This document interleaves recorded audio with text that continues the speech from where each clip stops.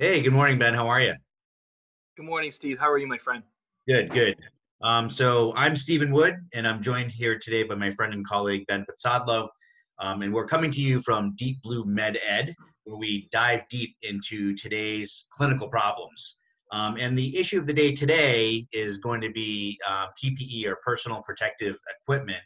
And as you know, it's a hot topic in both the EMS industry as well as in both outpatient and inpatient hospital practice. We're now a month into this coronavirus pandemic here in the United States, and the U.S. now leads the world in cases. In fact, I think we have twice the number of cases as second place, which is Spain. So that'd be great if we were in the Olympics, but unfortunately, we're in the midst of a Jeez. coronavirus pandemic, and so Uh, that's a big issue. Scary. I'm wondering if I can share my screen here. Um, let's see. I want to just show you the map. Taking my elderberry. Yeah. Let's see if I can. I'm not really. Well, you know what? We'll skip that. But I think everyone has access to the John Hopkins map that you can look at. That's almost real time for cases and deaths, and it's scary. It reminds me of a game I have. I think that's called Pandemic, where you create a virus and try to spread it across the world, and it shows you exactly what this map does. Um, and when I was playing that game, I'm like, wow, I don't think this is something that you would ever necessarily see in the modern world, but now here we are, seeing this pandemic. So we're going to talk about PPE. I'm going to give Ben the first chance to talk about what his experience has been in EMS. But I wanted to just give a few definitions first, so that we're all on the same page. First we're talking about the SARS-CoV-2 pandemic, and SARS-CoV-2 is the virus that causes the disease we know as COVID-19.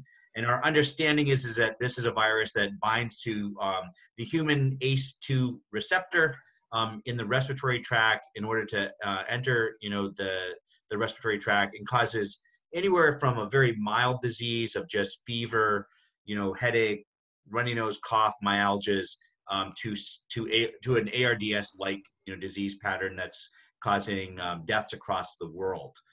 So that's what our topic is today. We think that this is spread by droplet and contact. And so, when we think about precautions, we have aerosol precautions, which is when we have aerosolized products, and aerosols are, very, very small micrometer sized, particles. We have droplets, which are usually things that are suspended in water. And, so like a sneeze or a cough is a droplet, and it will contain, dust particles. It can contain bacteria, fungi, and viruses. And we think that, COVID-19 is spread by droplet, transmission. We also have contact, which is where something lands on a surface, which we call a fomite, and you might be able to come in contact with that.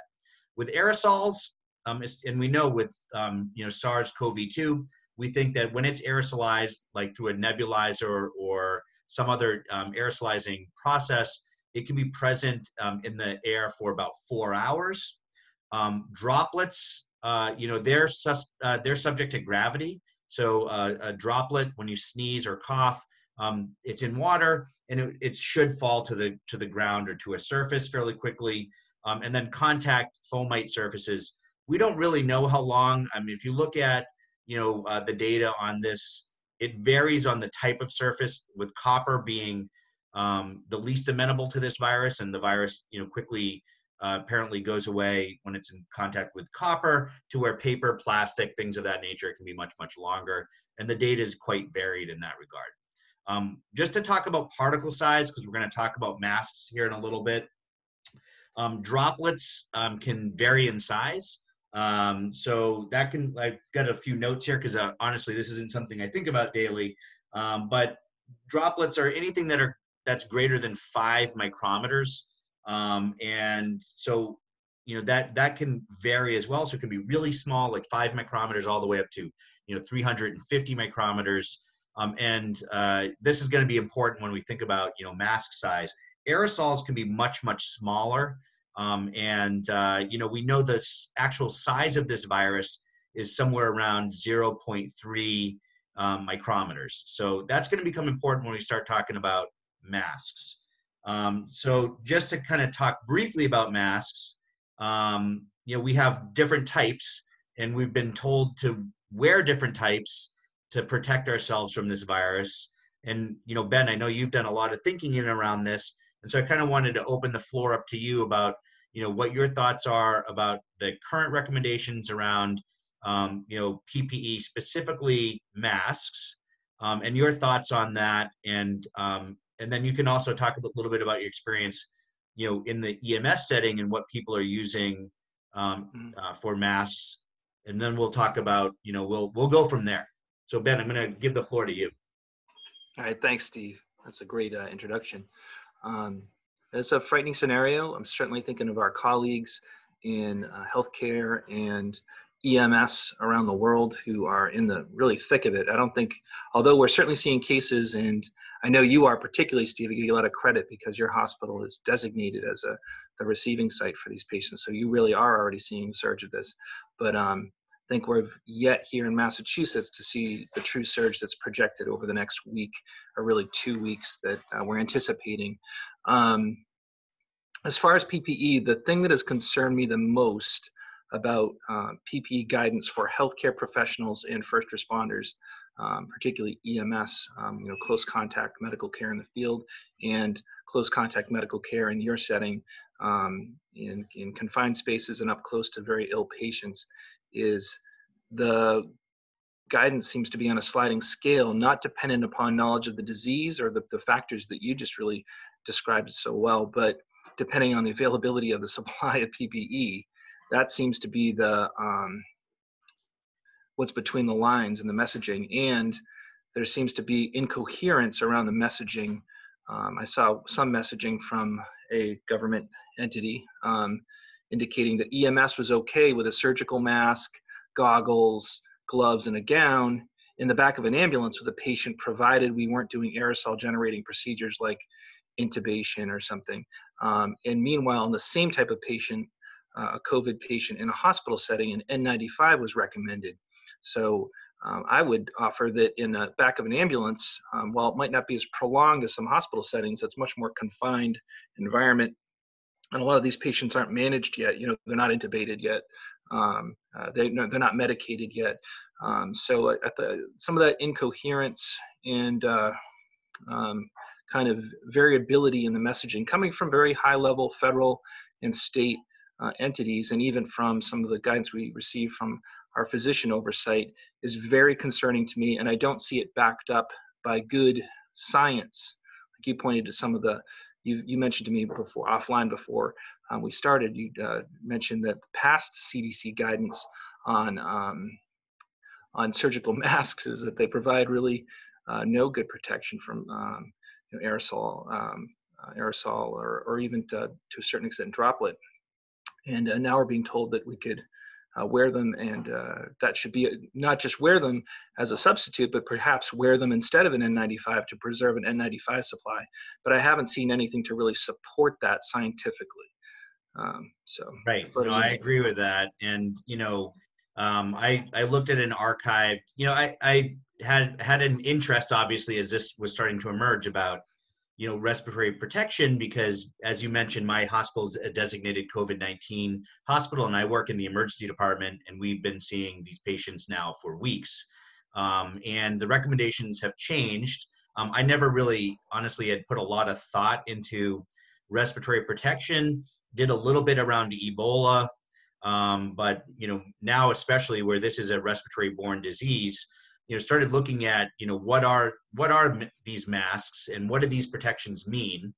In the archived CDC graph of what the difference between a surgical mask and an N95, the surgical mask is there to protect you and to protect the patient against these large droplets. But really, there's no seal, they leak, and they're not recommended for any type of respiratory protection.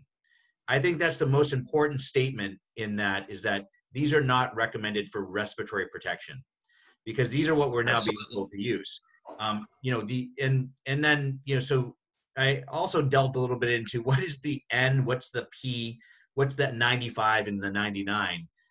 So the N95 means that you're going to block out 95% of any particle that's greater than 0.3 micrometers in size, and N99, 99.97%. And P is similar. The difference between the N and P apparently has to do with whether or not it's protecting you against oil-based products. I had no idea what that meant.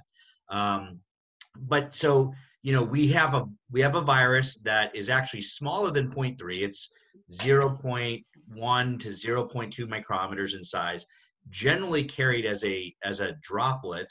So it's going to, the N95s and the N99 should provide that adequate protection. But when aerosolized, that protection goes away.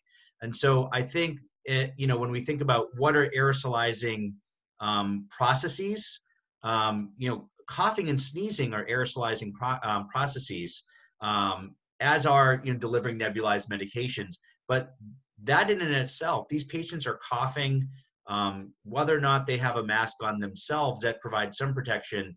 But I think that we need to provide the best protection to our care providers, and that to me is an N95 mask, if not N99. The surgical mask is not guaranteed to provide you that protection from an aerosolized virus. And we know that aerosolization occurs with both sneezing and coughing. And so, when I'm thinking about how do I want to protect myself, it's at a minimum, I'm wearing an N95 mask, and then over that, I'm wearing a surgical mask. And there are a variety of reasons for that. One is that we've been asked to reuse these N95s, and we have really limited data on the efficacy of that. And two, I just feel it's maybe an extra barrier that, might help block some droplet before it even gets the N95 mask. So I've got that extra protection. But same, as you have been told, and we're all being told across the country, that this surgical mask is adequate. I have a lot of concerns about whether or not that's truly the case. I think what we need to see for data is, are we going to start seeing healthcare providers who are simply protecting themselves only with a surgical mask versus those who are wearing N95? Are we going to see a difference in, the numbers of those who then go on to develop COVID-19 disease? That's not how I want this data to come forward. What you'd like to see is something scientific that shows this is the protection that you need based on this data. I don't want that data to be based on, unfortunately, we had a cohort that didn't have the right protection and they got sick, and now here's our recommendation. Any thoughts on that, Ben? No, I think your comment about putting the surgical mask over the N95 is really important for anyone listening in to think about. We're not doing that yet where I am, but now hearing you talk about it, that just seems to make logically so much sense.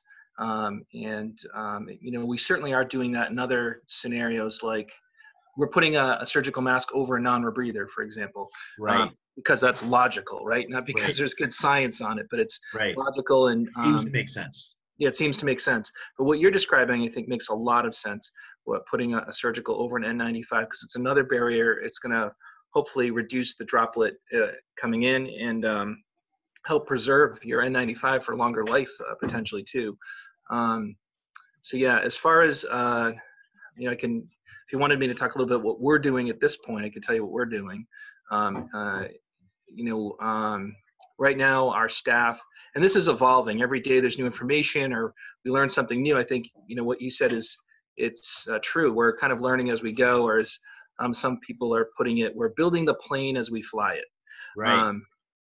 So not an ideal situation, but also not one that you and I would have chosen. So the first thing we're doing is all the usual measures, right? The basic stuff. Really encourage hand washing, distancing of employees from each other, and having staff oversight of that and enforcement of it. That we're reminding them and asking them to remind us, so that it's a shared responsibility, because we're human beings, we're social, and it's amazing how quickly we forget or come close to people because we want to. It's a natural thing. but we really are trying to enforce those things. As far as around the bases, locations, everyone is supposed to be wearing a surgical type mask at all times, unless of course they're eating or drinking or something like that. But then they need to be distancing themselves and doing all the contact surface hygiene as well. As far as response operations for medical care, again, the surgical masks are on.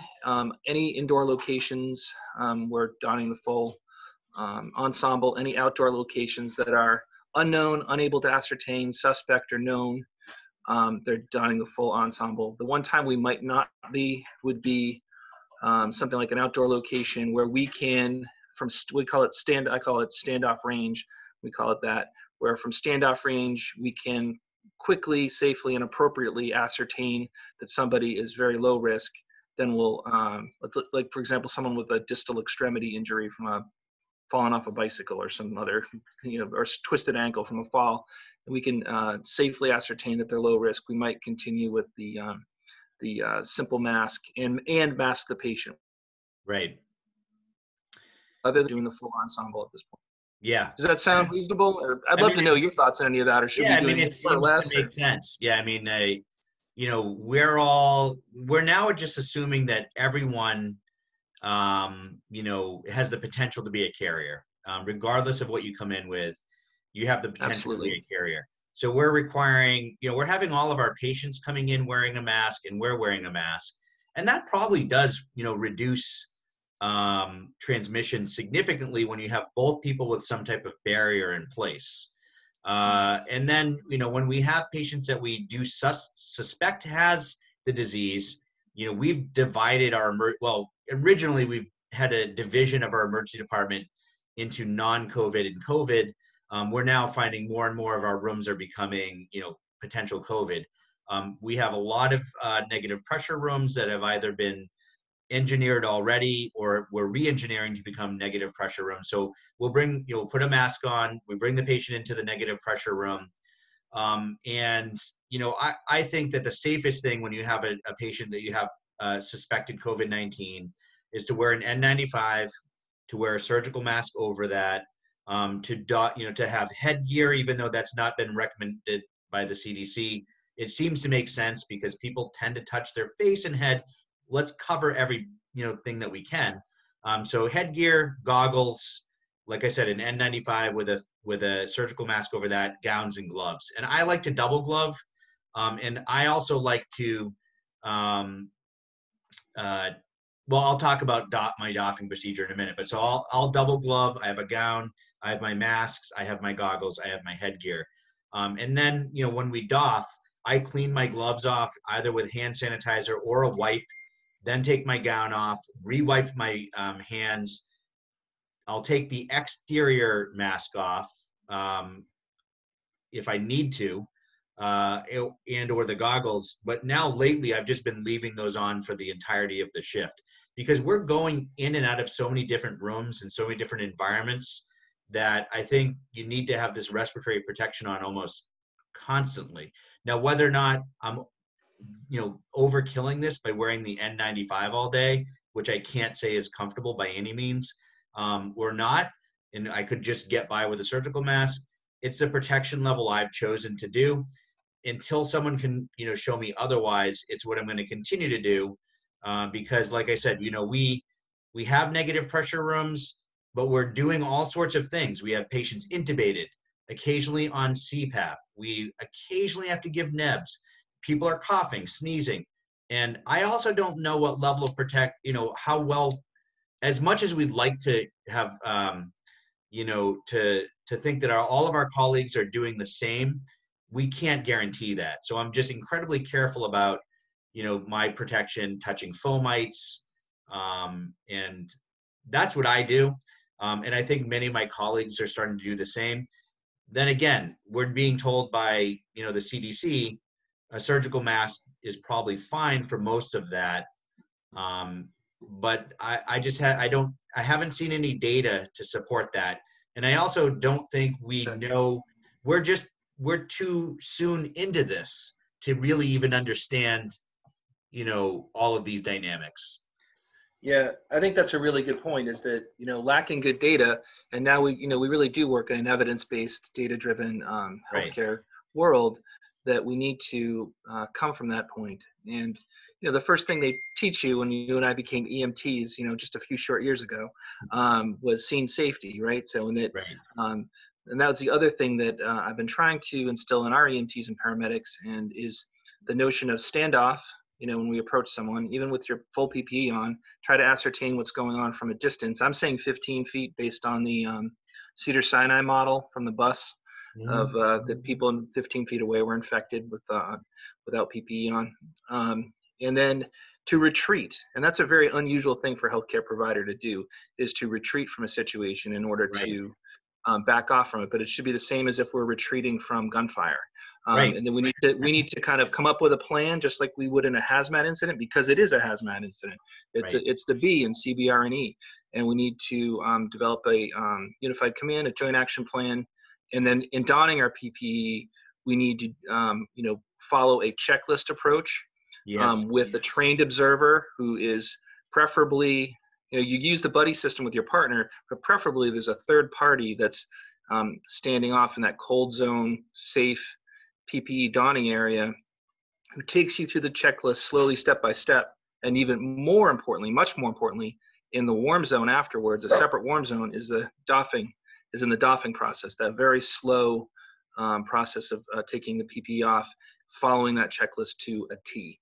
Right. And I think our friend and colleague, Dr. Sush Prusti, who's well known for the checklist method, I think now more than ever, this is an important time for checklists. As you know, my Yes. experience, I spent 10 years as a med flight paramedic, and every call we went on. I'm sorry. Yeah, every call we went on, our pilots went through a checklist, and many times you'd be like, "Wow, this seems like such a waste of time." However, you realize how important that checklist became, because all it takes is one break in the chain, and you can have a huge problem. And it's very much the same for PPE. We're donning and doffing constantly, and I'm realizing sometimes I try to go through this process in my head. But I really think I'm a big fan of having a checklist on a wall if you can't have the buddy system. I'm a huge proponent of the buddy system if that's what you can do. Optimally, having 3 people there is really, probably the best way to do it. A big proponent of that, as many times as you think you've done this, one mistake can be really, all it takes. So, Yes, it's very easy to it's incredibly easy to touch your face, isn't it? I wonder if people watching, I wonder how many times they've seen you and I I touch. just touched my face as you're I know, saying. I saw you do it, but I didn't know I keep doing it. So it's Yeah. just one of those things. I think it's 200 times an hour or something like that. Something absurd. Yeah. That brings me, I know we only have a few minutes left. So that brings me to, we've had decades of this equipment out, N95s, P95s, P100s, and, gowns, just about re-engineering of not only our PPE, but also our emergency departments and also our ambulances. So I'm going to, I put a little video of how I tried to avoid touching my face, which is just putting some tape tabs on the ear loops, because I realized, like, every time you went to get your mask, you're touching your face, like your dog is trying to do here. That was genius. I love that. Oh yeah, I mean, but also just taking that mask off, you're touching the exterior. We need to really have some re-engineering of this PPE so that, when we're in situations where we're reusing it, it's safer to use. And so my hope is that there is, something in and around how do we re-engineer PPE so that it's safer. 2, we need to know, can we safely autoclave or, disinfect this? And I don't want to be, it needs to be, does it remove the virus, but also does it have any change in the integrity on the mask? And then 3rd, emergency departments and ambulances, we need, for emergency departments, we need to start thinking about, doffing rooms, clean rooms, so that you can, take everything off, take a shower maybe, then go and eat and drink, and have someone cover that, period of time where you're gone, rather than say, I'm not going to eat today, I'm not going to drink anything today for 8 hours because I don't want to take my PPE off. And I still think that that we don't have the optimal equipment. So I don't want to potentially risk getting infected. So we need to really rethink like staffing, break time, and engineering, spaces so that we're going from dirty to clean. I mean, similar with ambulances. Are there any negative pressure ambulances to your knowledge? I think everything you're talking about is, really important. In America, we're a very innovative country full of brilliant people like yourself. I think that, it's a very simple thing, but it was a really brilliant thing. The tape on the back of the PPE to pull it off. And that's the kind of stuff that needs to be built into everything, right? So we should demand, as healthcare providers and as non-healthcare providers aware of this, we have to demand that this never happens again. And Right. that when we have another 100 years without a pandemic, every year should have the capacity and capability to respond to a pandemic or another catastrophic disaster, whatever shape, form it comes in, with personal protective equipment for all healthcare providers and first responders, as well as the public to the extent that they need it, right? We have Right. people out there doing very important work in our grocery stores, people stocking the shelves. People, I can't say enough things about the people who clean our facilities. Yeah. Whether it's They're the unsung heroes of all this. oh my Honestly. gosh, they Yeah. all deserve a statue. They're amazing. Right. So there's all that, but I think, negative pressure ambulance, shouldn't every ambulance be required to be negative pressure at all times? Why does it have to be a special thing? Right. Should every paramedic, EMT, and a healthcare provider operating in an intensive care and emergency environment or the like have access to full PPE, full body PPE, including a PAPR and including the type of facilities required to be engineered by the federal government into the facility, having a clean room, a dirty room, and a process, most importantly, a checklist process from moving through that and giving people rest, food, hydration, et cetera, in order to have the capacity to take care of everyday emergencies and everyday healthcare situations, as well as, disasters. And this isn't, in my mind, from the modeling I've read, this isn't just a disaster, unfortunately. This is going to be, unlike a peak disaster, which are tragic and difficult enough, this is a slope disaster that's going Right. to sustain its drawdown on us over, on the system, on the healthcare system, the emergency response system for a more extended period of time. Is going to be very challenging to do without these resources. So the Right. lesson in it is it can't happen again, right? We have to Yeah. have the capacity and the capability, and we also need accountability too for the people who allowed us to get to this point. Right. No, I 100% agree. We're going to have to re-engineer this whole process. And one of the things that, I actually recently wrote a blog about this is that this shouldn't be something we only do during pandemics. Washing hands, using good respiratory protection. This is something that exactly. should be part of everyday practice. And it will be for me from now on out. I mean, I washed my hands all the Absolutely. time, but I didn't always wear a mask when I was treating a patient with CHF or COPD, or when we're giving a neb.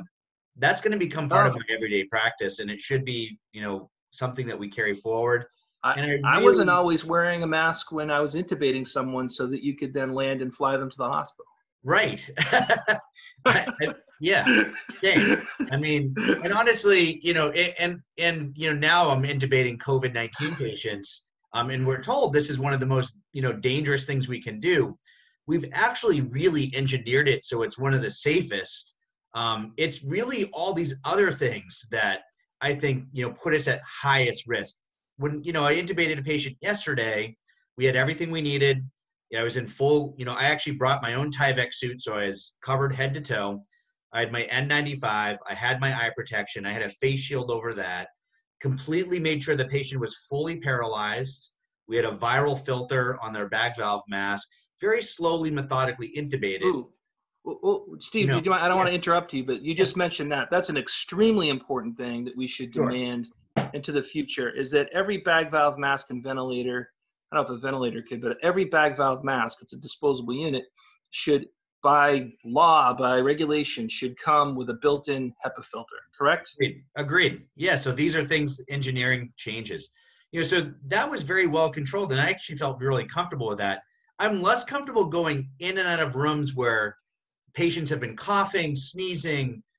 I don't know what has been touched or hasn't been touched, what has or hasn't been cleaned.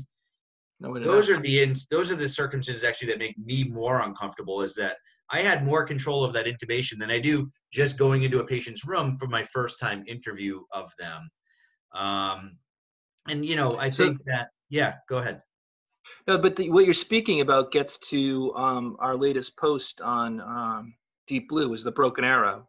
Right. The broken arrow is a term from the military, and it comes from really two things. There's a movie with John Travolta, and it's about a loose nuclear weapon that gets loose from a B-2 bomber, and the movie's called Broken Arrow.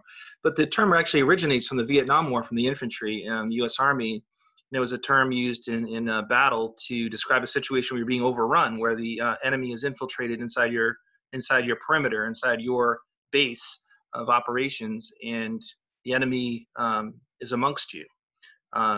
So that's kind of what you're describing, is we just don't know where the enemy is. We can't see it. We can't see the victims immediately. We can't see what's safe, what's not safe, what's kind of in between, cold, warm, hot. It's highly variable. And I think that's a really good point you bring up about it's amongst us. So the importance of going slow. The one thing I think of in doing training on this and thinking about it, in all the different steps and all the things to remember, and we're used to moving quickly in emergency medicine, is we need to go slow. Right. And if we go slow, we'll be safer, we'll remember more.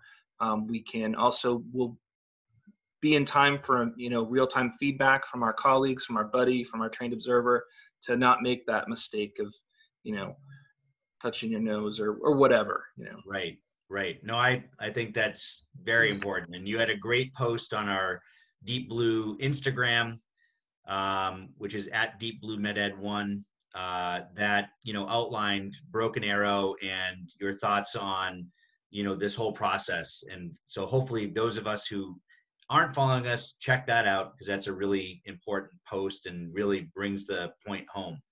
I think this is a good discussion today. We talked about, PPE, specifically focusing on masks. We still don't have a lot of science on what we should or shouldn't be doing. I think that we need to go at the highest level of protection, and then maybe wean that down as we get more data, but the data isn't there yet. And so we want everyone to stay safe. You got to do what's you feel is best for now, and what is the best scope of practice, which I feel right now is N95 with a mask over that, proven otherwise. I love the mask over it. I'm going to start doing that. I love that, Steve. It's great. Yeah, with all the other accoutrement of headgear, gowns, gloves, etc. And as you mentioned, and as our colleague Dr. Prusty would continue to hammer in, checklist for these processes, so that we're making sure we're doing it right every single time. Any closing comments, Ben? Just a few. Just thank you so much for having me, Steve. And every time I talk to you, I always learn about 10 new amazing things. So thank you so much for that. And just that anybody out there, I'm thinking of you as colleagues and friends and fellow responders and providers, and certainly thinking of two of my favorite places in the world, New Orleans, love that city, and love New York City, where I did my paramedic training 30 years ago. 30 years ago. Certainly thinking of our colleagues down there who are really in the thick of it. Yeah. Thanks, Steve. Thanks for all your hard work. Thank you. And I wanted to point out, your thoughtfulness about, who is really, part of this process. And I know as healthcare providers, we're getting a lot of recognition, which has been wonderful. Also getting a lot of food, which has also been wonderful. and it's very helpful. But let's not forget, like you said, the people that are cleaning those rooms after we've done our job are putting Oh, themselves yeah. at incredible risk, as are the people making your food and delivering it, the grocery store, employees. The list goes on for these people that are, Yeah. being under-recognized in this pandemic. Yeah, my friend Leanne, former colleague at St. E's, wonderful nurse there. She rightly points out that although we're on the front lines taking care of patients, we still have jobs, and Right. so the vulnerable out there are people who don't have their jobs or furloughed or were vulnerable to begin with because of perhaps opiate addiction or mental illness or elderly. Let's make sure we keep them not only in our thoughts, but in our deeds and the things we can do for them. Great. Well, thanks again, Ben. Stay safe. Thanks, brother. Peace. All right. Thanks, everybody. Thank you from the DeepBlue MedEd team. We'll see you next week.